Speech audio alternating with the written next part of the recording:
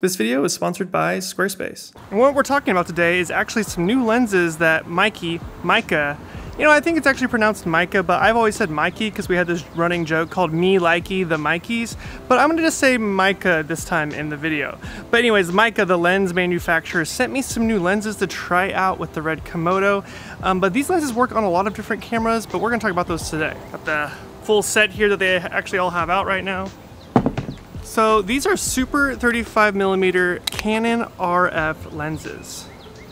Just take these out real quick so you can get a look here. These are actually their mini cinema lenses versus the ones that I normally have, which are the full frame cinema lenses. And so what's fun about these is that they're, like it says, mini, so they're a lot smaller. They're T22, whereas the other full frame ones that I've been using and I've reviewed in the past are T21. And these are obviously not meant for full frame, so you're not gonna get that full frame look like I use mine on my speed booster or I use mine on full frame cameras. These are designed for someone that's a little in a different type of market, basically. If you've got like a C70 or red Komodo, you don't wanna use a speed booster, you wanna have nice, small, affordable, really nice quality lenses for the price, then these are the ones that you're looking for. So the RF mount is really nice because it just really slims down the whole package of the lens because you're using that mirrorless mount versus using the EF mount, which has the the longer distance between the lens and the sensor. And so what we're gonna do here today is look at the quality of these lenses and see how they kind of sort of compare to the full frame lenses that I already use and just the overall general quality of them for the cost. What's really great about these lenses, these only cost a little bit over $2,000 for the entire set, which is really fun. And it even comes with a 10mm lens, which is just, you know, you don't very often get something quite that wide, and especially not for this inexpensive and at this quality. Just some quick specs on these. They have an 80mm outer diameter and a 77mm thread for your filters, which is a much more common size for matte boxes and filter sizes. So, you know, I have 77mm like ND filters and my Pro Mist and stuff like that, and I've always had to adapt those to my other lenses. But with this one, it just screws right on, no problem.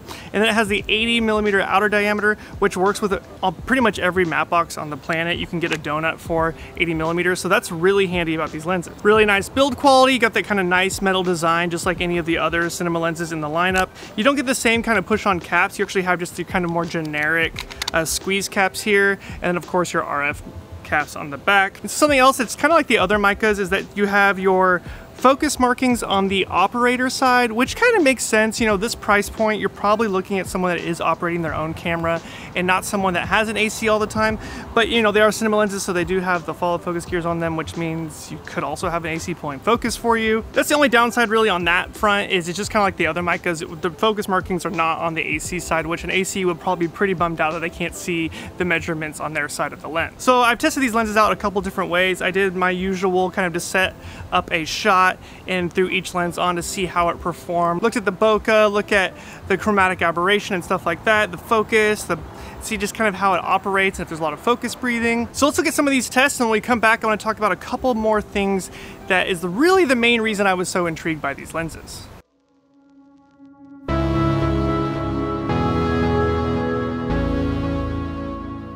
So the first thing you'll notice here is that the bokeh looks pretty pleasing wide open. The bokeh is nice and circular, not distracting. And then right here, when I pull the focus here, you can tell that there's not a lot of focus breathing. There's not a lot of zooming happening. It's very controlled, which is something that's great to have on a cinema lens. If you're going to actually have a cinema lens, you don't really want it to breathe much. So if you're doing like large focus pulls, it shouldn't be distracting to the audience. Pretty neutral color, definitely compared to the Meike full frame lenses, which we will show at the end of this test. Here's the minimum focus, not very great for 35. I would expect this to be a lot closer. The full frames are a lot closer. Stopping down the bokeh here, you can see that it stays circular for pretty much the whole time on the 35. On all these lenses, once you get to around, I don't know, T8, you start to see some edges in the bokeh, but for the most part, the bokeh stays circular, which is something that I really like about these lenses and all the Meike cinema lenses. Once again, the 50 here, no focus breathing, very controlled, not a lot of zooming happening. If you look at like the side of my shoulder there, my shoulder basically just stays where it's at when the focus is racked. So far, they seem to be color matched, and I think they are all color matched across the board unlike the full frame micas that tend to have a little bit of a shift once you go longer in the lenses. Not a ton of chromatic aberration showing up on any of these lenses. That 35, you could sort of see it in the background on the glass, a little bit of magenta coming through. That's usually more pronounced when you have another piece of glass in frame like a window or some crazy highlights.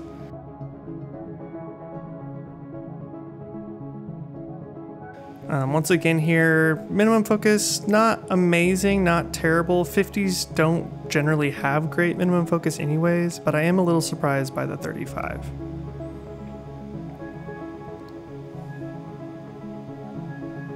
All the focus gears are working really well. You can see that here with the remote follow focus. Put that on there and calibrated it, no problems, and everything works really well, just as expected for a cinema housing on a lens.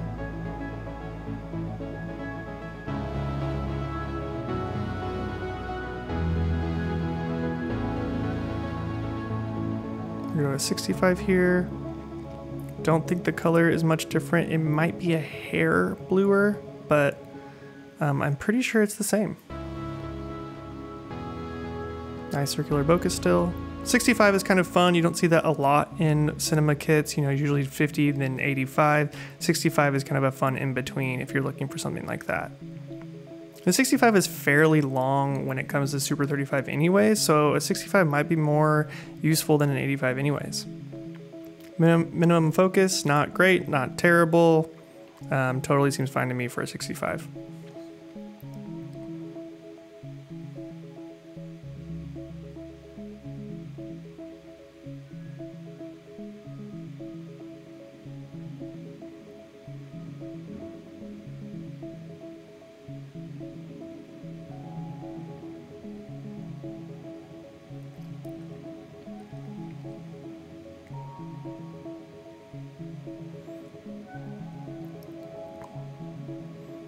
Here on the 85, I do feel like the chromatic aberration seems to be a little bit more controlled on the 85, probably to be expected with a little bit of a longer lens. The longer lenses tend to be just, generally the optics are usually better. It's the wider you go when you start to see more issues. So here on that back window, not too bad. It maybe blooms a hair, but it's very bright out there. Seems fine to me, seems pretty controlled. I would say even the focus breathing here is very controlled even for the 85.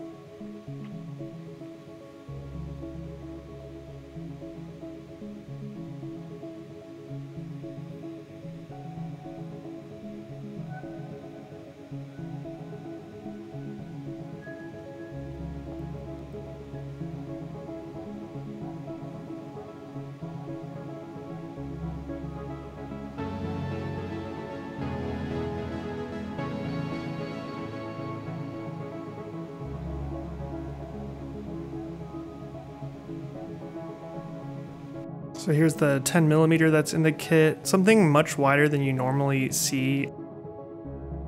So that's really fun that it just kind of comes with this kit.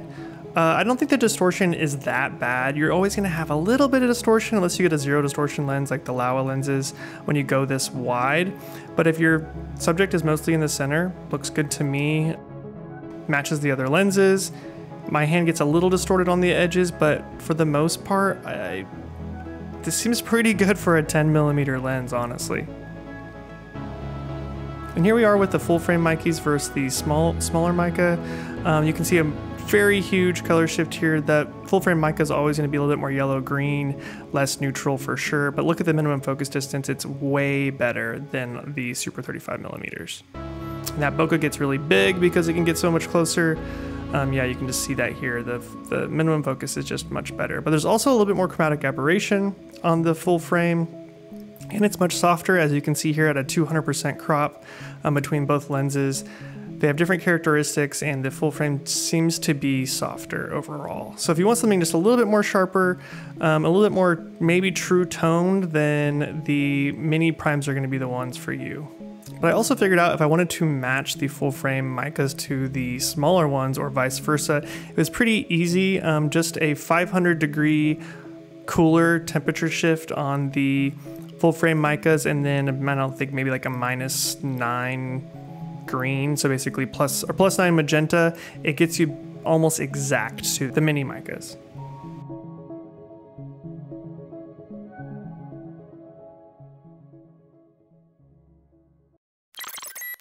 Let's take a quick break to talk about today's sponsor, which is Squarespace. Squarespace is an all-in-one platform to present your work online. If you're anything like me, you're going to need to put your work online, and Squarespace makes it super easy to build a website from scratch, or you can use one of their pre-existing templates to get going. You can design whatever you want on the back end. You can embed videos and photos and move them around and customize it basically however you want. They even have an app that you can use to adjust your website or monitor your store if you have a store on there. So if you're looking to create a website right now, just do that with Squarespace. Click the link in the description to get 10% off, and I want to thank Squarespace for sponsoring this video.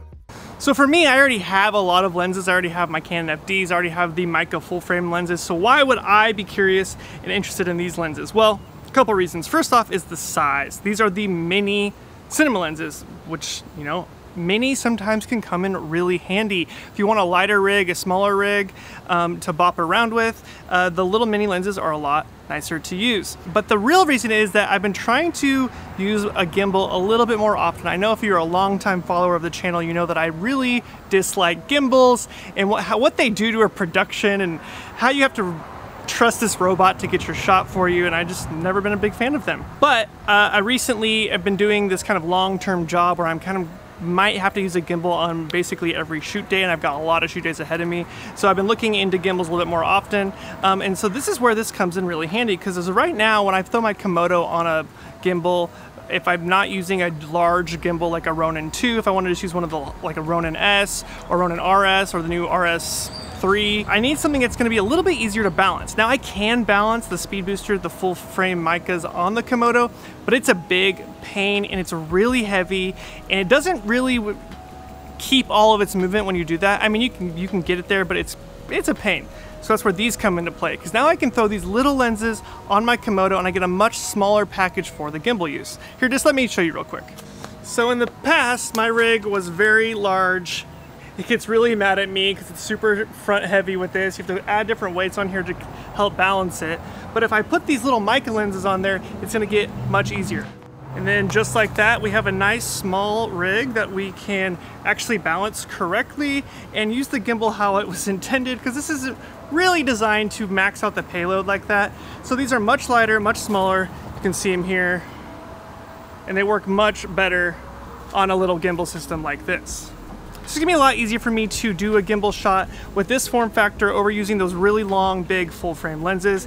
Unless I wanted to switch to something like a Ronin 2, have the two handles, stuff like that. This makes things easier. I can actually pull focus myself if I wanted to, and walk around in a much easier fashion.